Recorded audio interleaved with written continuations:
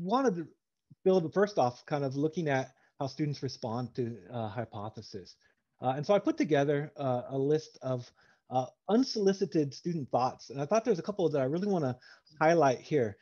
These are basically students who will chime in on my announcements, a couple twice weekly announcements. I'll just put comments in, and these are basically where the comments come from.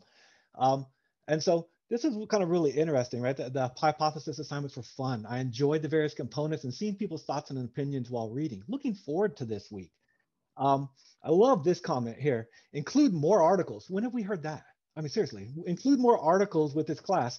I seem to enjoy your readings and always left me wanting more. And that's coming from someone that would always say reading sucks. And so I consider that a win.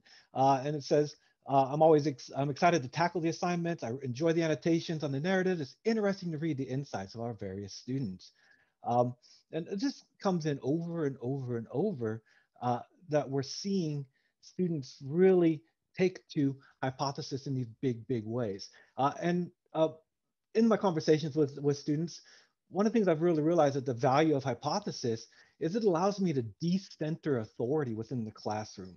I think students, in my experience, in my conversations, they tend to show up in the classroom not having done the reading. I'm like, well, why didn't you do the reading?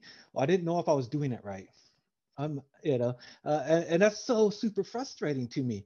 But I realize that with our educational system and the really kind of top-down um, lecture format, students aren't reading because they generally don't have to, because they'll show up in a classroom and the teacher will say everything that the teacher wants to say, and that authority is they're kind of gripping onto that authority uh, to, as a life raft.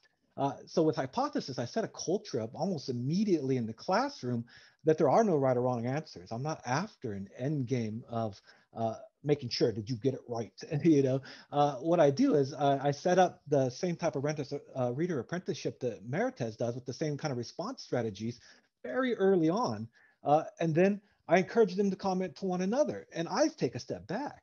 It really allows me to go into the background and act as a cheerleader. And so I'm able to practice appreciative response and really highlight when students are saying amazing things, many times not something that I would never have even considered.